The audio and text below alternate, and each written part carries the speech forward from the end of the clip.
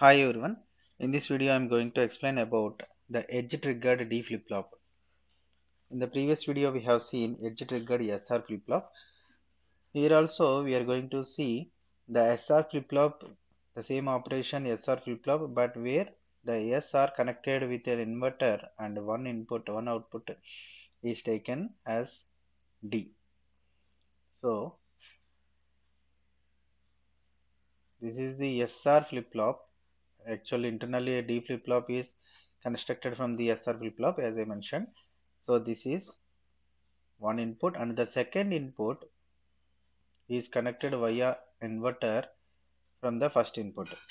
This is that input D, and now this is Q bar. Okay, this is the D flip-flop input. So in order to say it is a flip-flop, we have to use a clock signal here. This is the clock signal. Clock input is connected at this point. Okay, Q bar are the outputs. Clock here, it may be a rising edge or falling edge. Here, edge trigger may be a rising edge triggered or falling edge triggered. That is nothing but positive edge triggered or negative edge triggered. Here, I am going to explain about the operation of positive edge triggered D flip-flop. Positive edge triggered means while the signal is taking transition from 0 to 1. 0 to 1, that's why up arrow. And so we can represent this as simply, you don't need to show SR every time, simply D as one input and other input is clock signal. This is the clock signal and these are the two outputs Q bar. Okay, so in order to understand the D flip-flop, here the SR flip-flop internally working only for two operations 0 1 and 1 0, because if D is equal to 0, S equal to 0, R equal to 1. If D equal to 1, S equal to 1 and R is equal to 0. That means the SR operation we are restricted to only 0 1 and 1 0. Okay, out of 4 we have restricted it to only two inputs, so 0 1 and 1 0. Suppose if clock is having other than this particular edge, in remaining cases the flip-flop will continue the same as input, whatever the previous stage, same as the previous stage. Okay, the internal structure of this D flip-flop with this edge triggered clock signal is internal structure of D flip-flop consists of 4 NAND gates, 4 NAND gates, SR flip-flop, SR flip-flop with S and R inputs are shorted means in between that with an inverter as shown. Okay, see here we are having 4 NAND gates.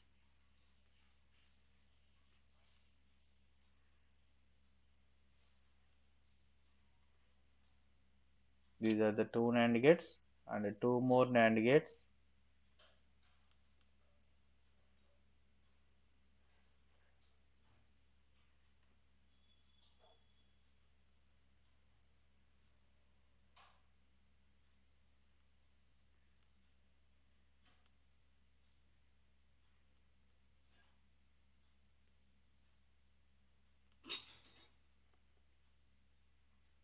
Q bar.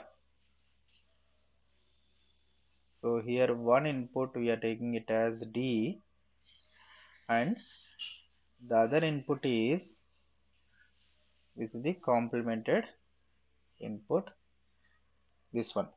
Now instead of taking enable pin here, we are taking a clock signal. This is what the pulse transition detector we are using here, pulse transition detector, pulse transition detector, which is connected between the clock signal and the input of this NAND gate. Here pulse transition detector, it may be detects two transitions. It may detect a clock rising edge or falling edge. If it detects a rising edge, then it may be a positive edge triggered flip-flop. It may be if it detects a negative edge trigger, then it may be negative edge or falling edge triggered D flip-flop.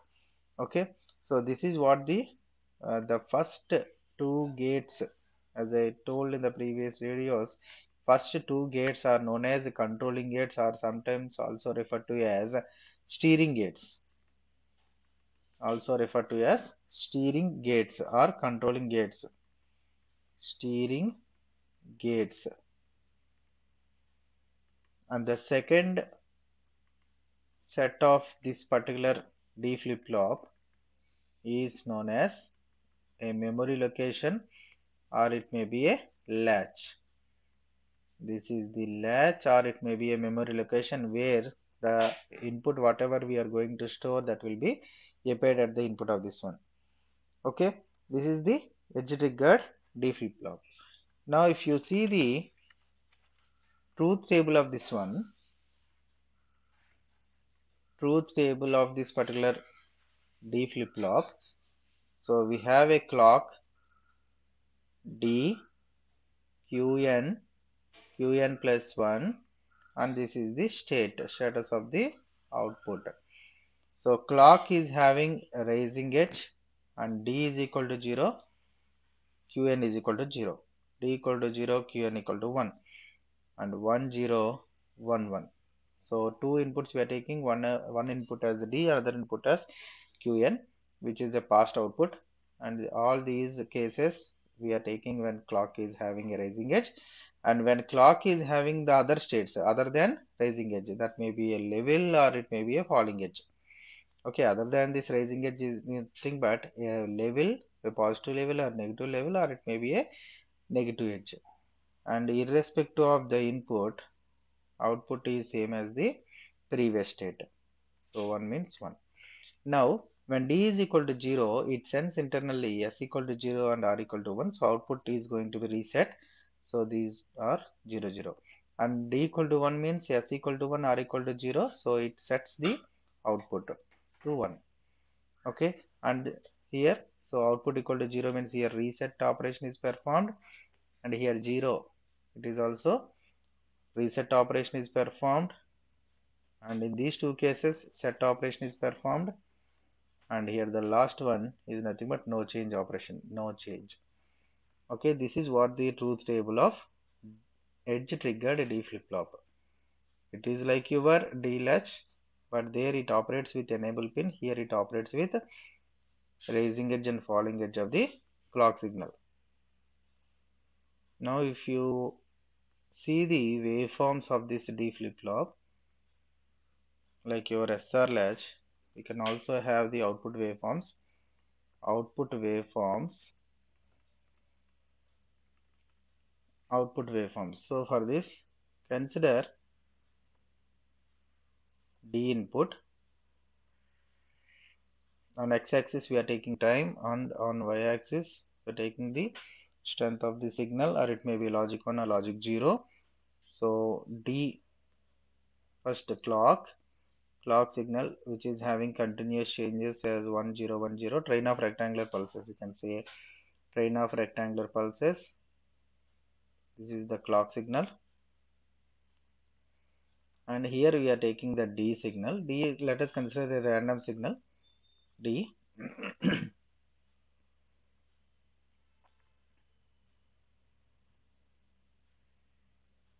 Okay, now mark the rising edge of the clock signal. This is the rising edge, all these are rising edges. And now what is the output waveform? See, this is clock, this is D, and this is the output. Okay, if you see here, see the in the truth table, it is clearly mentioned when input is equal to 1. See, when input is equal to 1, output is equal to 1. when input is equal to 1, output is equal to 1, irrespective of the qn, irrespective of the previous state, whatever the input, the same we are getting the output. Here also when d is equal to 0, output equal to 0, d equal to 0, output equal to 0, irrespective of the previous state, whether it is 0 or 1, output is followed as the input signal. Okay, so here also, now see the output waveform.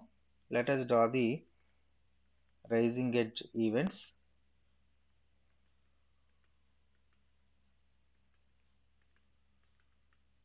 Okay, all these are rising edge events. Now assume the initial condition, initially q is equal to 1. Let us consider initially q is equal to 1. Now exactly when clock has a rising edge, it checks what is the value of d. So d now it is 0. D is 0. So output also goes to the 0. Again at the second rising edge of the clock, d is equal to 0. So output also 0. It continues till the next event. See here, d is having a rising edge, and at the same time clock is having a rising edge, at the same time d shows logic high. So logic high continues, and again at d is equal to clock is having a rising edge, d equal to 1, so it continues to the same value. Okay, see here, if you observe the input waveform and output waveforms, output waveform is a slightly a shifted version of the input waveform. Output waveform is slightly a shifted version of the input waveform. It shows that it is nothing but a delayed flip-flop. Okay, there is a delay between input and output waveforms. I will write here, there is a delay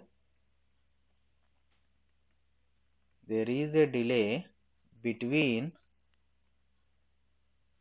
the input waveform and output waveforms. Input waveform and output waveform. That's why it is known as D flip-flop, nothing but delay flip-flop. Delay flip-flop, as it stores the data without violating the original input. That's why it is also known as data flip-flop, as it stores the data